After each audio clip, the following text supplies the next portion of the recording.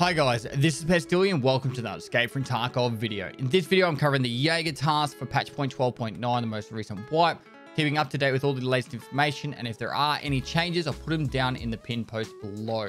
So you update these for each wipe, so hopefully you guys enjoy it. So without further ado, let's crack straight into it.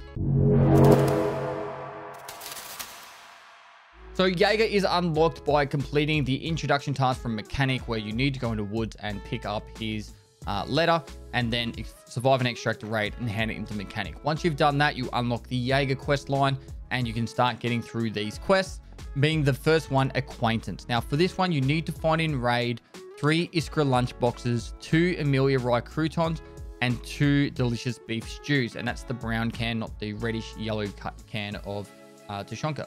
So the first and easiest way to get this quest done is to go into either woods or reserve, and you want to loot the ration supply crates. Now on woods, there's a fair few locations now with the ration supply crates, and I'll put them up on a map for you now.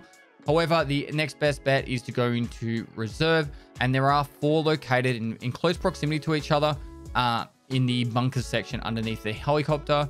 And then you can search those 4 ration supply crates and then survive and extract the raid to hand them in. Shouldn't take you too long to get this quest done. I generally got it done in a few raids, but you can also do this passively as you're doing other quests anyway. Once you hand all these in, you can hand in the quest and move on to the next one. So I'm going to start off with the survivalist path, being unprotected but dangerous. So what you need to do is you need to go into woods and kill 5 scavs whilst not wearing body armor. Now, there are a few bugs at the moment where you can wear certain particular body armors that were just added to the game, but at the moment, that will get fixed, and so then therefore you should just do it the normal way that you should. My tactic is to actually wear body armor into the raid, get to a position where I can see a scav. I quickly press delete on my body armor and it throws it off myself, and then I will shoot the scav. After you do 5 of this, you just put your armor back on and you continue the raid just like normal, and there's no dramas there whatsoever. So after 5 scavs, hand in the quest and move on to the next one. Survivalist path, Thrifty. For this quest, you need to go into woods and you need to take in 2 Iskra MREs and 2 bottles of water. You need to go both to the ZB016 bunker and the ZB014 bunker, which you don't need the key to do this quest. And then once you get into both of those bunkers, you just place down the water and MRE and then survive and extract the raid. Once you've done that, hand in the quest and move on to the next one. Survivalist path, Zhivchik. I'm guessing it's Zhivchik, but I'm calling it Zhivchik, and it's fun to say Zhivchik. This one, you need to be dehydrated for 5 minutes in a raid and then survive and extract. The easiest and fastest way to do this is to eat a full can of Devadog's mayo, guzzle his mayo, and once you've guzzled that down, pop a Propital stim. The Propital stim goes for about 5 minutes and it keeps you at full health, and then you just need to survive and extract the raid. If you want to make it so it's a little bit easier after you've dehydrated for 5 minutes, and you can check the status of it in the task bar on your quest list. Once it says you've actually been dehydrated, drink some water, and then you don't have to worry about the dehydrated side of things. Once you survive an extract raid, hand that one in. Survivalist path, Wounded Beast. For this, you need to kill 3 scavs while suffering from the pain effect. Now, I do believe that if you are dehydrated, you are under the pain effect, and you can dehydrate yourself and then kill scavs that way. Generally, I do this quest just by playing the game normally and then just shooting scavs as they shoot me, and over time you'll get this quest done fairly easily. So you can be dehydrated or use broken bones to get this quest done, but it's up to you how quickly you want to get done. If you are for some reason struggling to get 3 scavs killed whilst under the pain effect, then break a bone or get dehydrated. Survivalist path, Tough Guy. For this one, you need to go into woods, kill 3 scavs, and then survive the raid without using medical items. Now, there is a trick to this that you can do. So if you do kill 3 scavs and then you get hit and you're going to die, if you don't think you can make it to the extract, you can just let yourself die and then go back into the raid and then survive and extract the raid without using meds. So as long as you don't use meds at all, the quest won't cancel itself and you can continue on the quest onto the next raid. So that is a little trick behind it. If you want to go down that path. If you're really worried about your survival rate for whatever silly reason that is, you can heal yourself and then just go and do the quest again anyway. Survivalist path, Cold Blooded. For this one, you need to get 2 PMC kills with a tremor. Sorry, 2 PMC kills via headshot whilst having a tremor. And it says in bracket broken limb. You can have a broken limb or you can be dehydrated. The way to do it is if you got a broken arm, wait 40 seconds. So have a broken arm, go into a raid, wait 40 seconds, and the tremor debuff will kick in. Then you just go into and say a factory, like do that in a factory raid. Go around, shoot 2 people in the head or 3 people in the head. 2 people in the head, and then you've got the quest done. Otherwise, you can dehydrate yourself for this quest as well. So dehydrate yourself, go into a raid, wait 45 seconds to a minute, and then you'll have the tremor buff, get the headshots, and pretty straightforward there. Survival's Path Junky. Now for this one, you need to kill 15 scavs on woods whilst having a stimulant effect. There's a couple of options for this. My personal favorite is either using a Propidal or an SJ6 stim. But the other option you do have is to use milk, and it'll give immunity for like 5 minutes. So if milk's not too expensive at the time, buy some milk, eat/drink the milk, and then kill the 15 scavs. So that's another option you've got there to get those kills. Survival's Path Eagle-owl. So for this one, you need to kill 6 scavs between 2100 and 0400 without using NVG or thermal sights. Probably the easiest way to do this one is to go into interchange during those hours, because inside interchange is not really that dark, and you just run around and kill 6 scavs, and it's fairly straightforward. So that is probably the best option. It's up to you if you want to do it on a different map. Survival's Path Combat Medic. For this one, you need the level 5 Vitality skill. Now you have a few options for leveling Vitality skill. You can either take damage or have blood loss. The other option is to complete the quest Ambulance. So if you hold out the ambulance skill or the ambulance quest until you are level 4 in Vitality, then you can hand this in and get to level 5, and then that way it'll be a little bit easier. But generally, the rule of thumb is just take damage and you'll level up your Vitality skill. Courtesy Visit. For this quest, you need to go into Shoreline, and you need to go to the Priest House, Fisherman House, and the Chairman's House. So these are all located in the swamp area on Shoreline. Once you're at the swamp, from the church in the swamp, you want to head up to the hill where the cult quest is, and it's the one with the body inside of it. Go inside there, and you'll have the first one done. From there, head across to the greenhouse, so you're heading directly towards the wall or the external wall of the map, and you'll see that greenhouse standing by itself. This one's really good for technical spawn, so go inside there and you'll have the second one done. That is the Chairman House. And then after you leave that house, take a 90-degree turn to the left, and it's the closest house to the left-hand side as you're running directly back towards that swamp village. After you've seen all 3 of these houses, you just hand in the quest. Very straightforward. Nostalgia. For this quest, all you need to do is go into the West Wing 303 room. There's no key required to get into this room, and pick up Jaeger's photo album from inside the drawers next to the bed and hand this quest in. Once you hand in this quest, you do get a document case, which is really handy to have, and you get the HEP station key, which is for the power station in the middle of the map. Ambulance. For this quest, you need to get a defibrillator and 2 CMS kits found in raid and hand it in to get this quest done. Now the CMS kits can be found in any of the med supply crates and med spawns throughout the game, so they should be fairly straightforward for you to get. However, the defibrillator you can craft in the hideout. If you are struggling to get it in a raid, the hideout craft is needed. You need med station level 2 for it. However, if you do want to find it in raid, the ultra medical room has pretty good chances of spawning it. Otherwise, you need to go into labs to find this item. Personally, I would just probably do the craft as the safer method. And just reiterating from the Combat Medic quest from before, you could potentially save this quest until you're already level 4 Vitality. So then that way, when you hand this in, that would get you to level 5 to hand in the Combat Medic quest. Reserve. Now for this one, all you need to go into is Reserve. You need to go into the bunker underneath the hermetic door where the 4 cages are. And once you go into the middle of that area, there's it'll trigger the quest completion.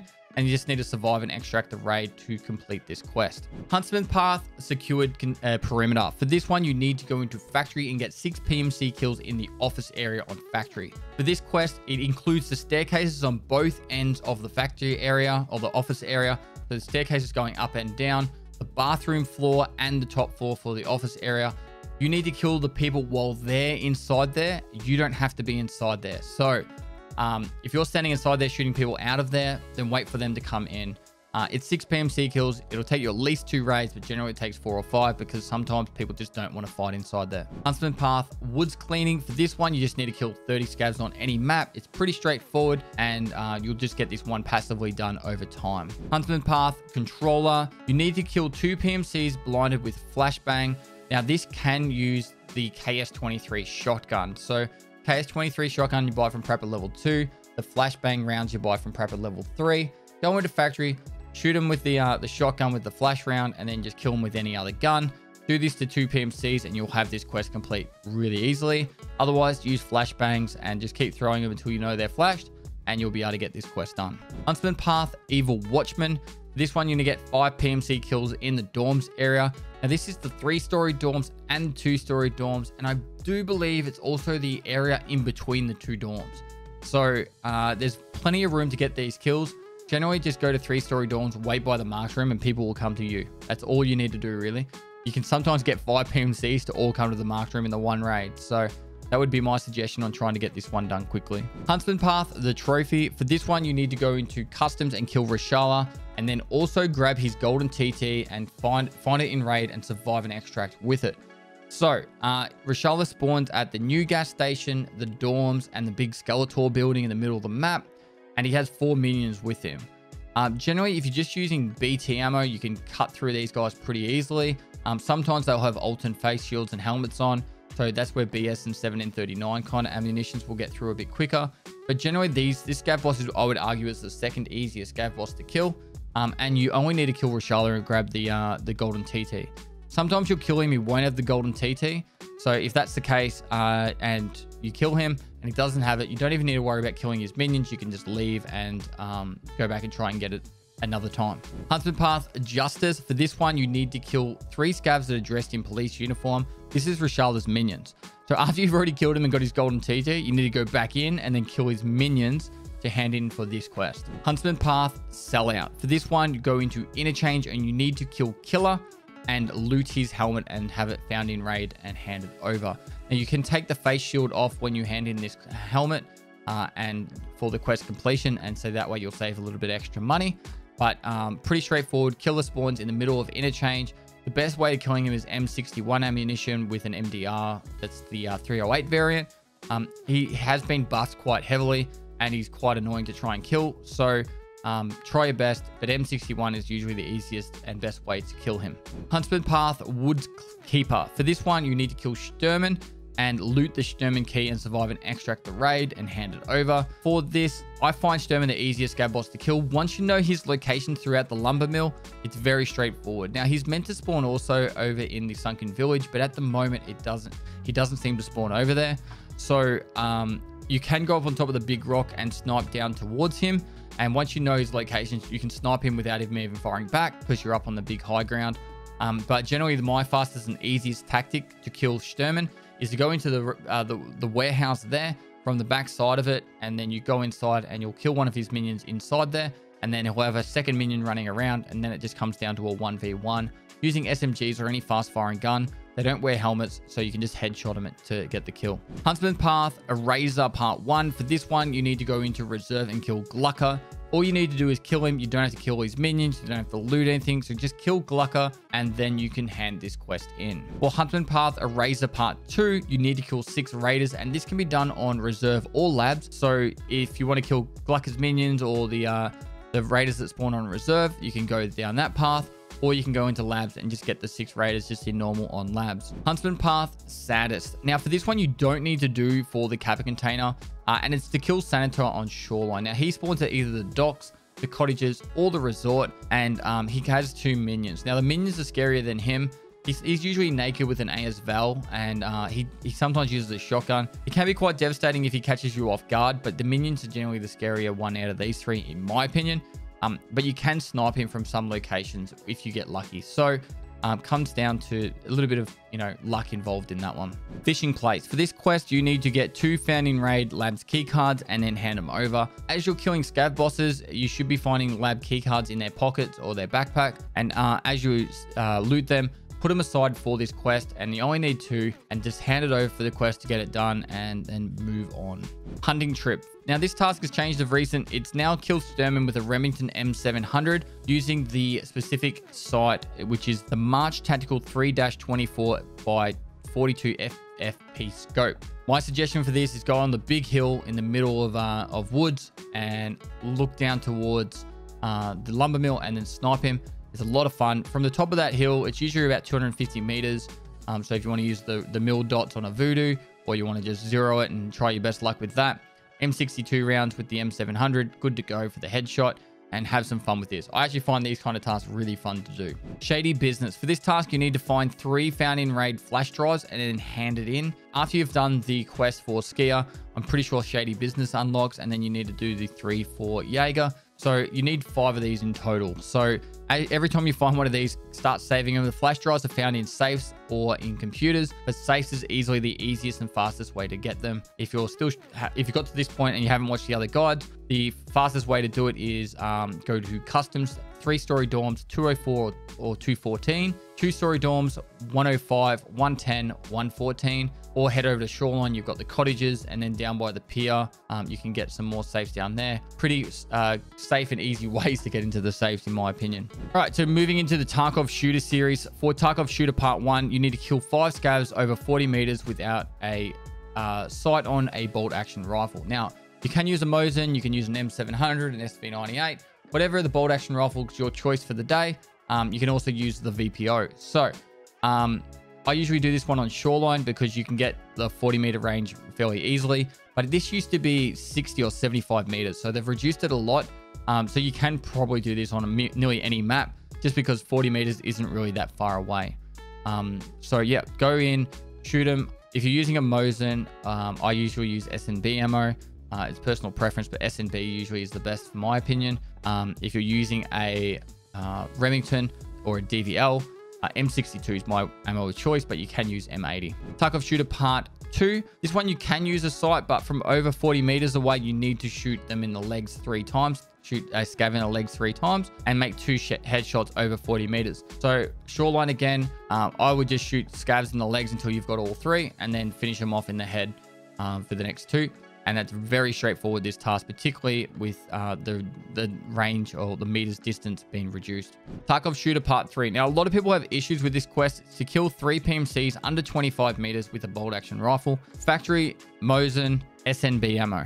All you need, go for the headshots, and you can just go naked with a Mosin and go for headshots. And if you can make the shot, you'll probably get a lot of gear out of it because you'll one-shot them in the head no matter what. The SNB ammo is quite cheap on the flea market, and the Mosins you can pick up on the flea market cheap as well. So that's my tactic and my theory on this one. If you are struggling on that map, you could try different maps, but the fastest and easiest way will be factory. Tarkov shooter part 4. Level up sniper rifles to level 3.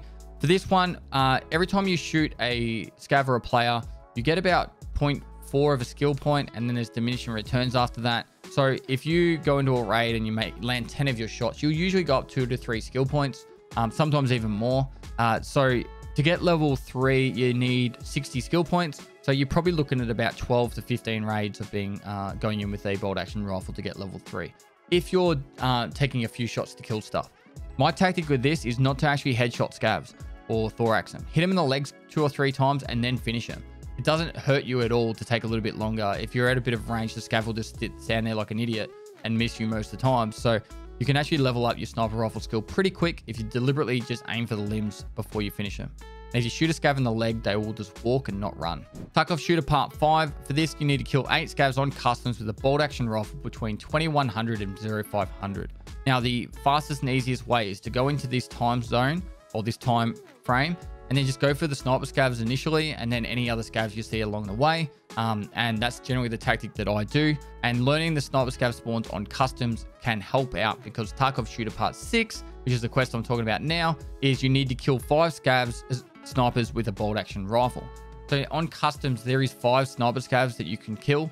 One's on top of construction warehouse. The second one is on top of the big chimney in the middle of the map. The third one is on top of the warehouse towards the boiler side of the map. The fourth one is on the little checkpoint tower at checkpoint And the 5th one is located behind checkpoint in the rocks on the hill, which is very rare to people actually see it, and it's nearly always up there. So you just keep an eye out for that one. It spawns a little bit later in the raid, and you can get 5 in the one raid if you're lucky. So learning those sniper scav spots can actually help you getting scav kills as well. Tarkov Shooter Part 7. For this, kill 5 PMC operatives with a suppressed bolt action rifle at least 45 meters away. Can do this on any map. It's a lot more fun to do it on woods, and you just try and do it from really far away for a bit of fun. Using a voodoo sight on any of your bolt action rifles, M700 using M62 ammunition is my personal favorite, because the M62 ammunition is a tracer round, and the Remington suppressed sounds really cool. So Remington suppressed, put a voodoo sight onto it, go into woods, and then have some fun taking these shots. So that's my personal preference. You can do it on any map that you like, and you can also work on your shooter board in Heaven Quest whilst doing this. Tarkov Shooter Part 8. Now this is probably the sticking point for a lot of people trying to get their shooter series done, because the 3 PMC kills in one raid of woods with a bolt action rifle with the expansion can make it a little bit difficult. My tactic here is to rush the spawns as quickly as possible and get an early kill as fast as possible. If you get that early kill, then it kind of feels like it goes from a 3 PMC raid kill spree to 2, and you just generally go around until you find a duo or 2 more singles running around getting their quest done. It really does come down to, you know, your skill level, I guess, with this one. But it took me probably 4 or 5 tries of getting this one. I know I got it for either 2 or 3 times in a row. I got 2 before I got the actual 3 in a raid. So can be a little bit of luck involved, a fair bit of skill involved in this one, and getting yourself in a position where players are moving frequently is the key to getting through this quest. Now the final quest, Hunter, which is the newest added quest to the game. Kill or eliminate Sturman 25 times. You can do this with any gun that you like, and after you've killed him 25 times, you unlock the Marker 18 338 Lapua, which is the most devastating gun in the game, and you also get a weapon case as a reward. So for this quest, it's pretty straightforward. You'll learn the 3 spawns of him and his 2 minions in the woods lumber mill, and you'll just get into the habit of knowing where to check for these spawns. And then as you run towards that area, you'll check the spawns. And the key to this one is to get as many, or get the first kill as quickly as possible. I go in through the back of the warehouse. As I push in, there's usually one inside the warehouse. I kill him. The second one activates and starts running around. I try and get the headshot as he's still running around. And then it's just a 1v1 against Sturman. None of them wear helmets, so fast firing guns can get them nice and quick with the headshots. Or if you want to take it a bit slower, go up on top of the hill, have it snipe down, and have some fun with it. There's no rush getting these quests done because there's no, it's not the capture container behind it or anything like that, and have some fun with it. All right, guys, that is it for Jaeger's task. Hopefully you guys found some good information out of that. If you liked the video, or if it was useful in any way, please take the time to go and like and comment for the YouTube algorithm. Helps out with discoverability. We re-update all these videos for all the wipes, which means they have to start at the lowest viewer count again, and then hopefully get back under the searching discovery list. So liking and commenting really does help with that part. And yeah, share it with your friends if they're new to Tarkov and they need help with any of these quests.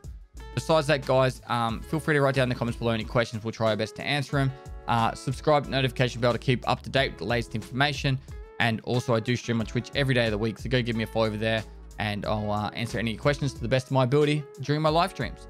Besides that, guys, I've just recorded 8 of these in a row. Pretty tired, so I'm going to go to bed. So lastly, guys, I'll see you next time.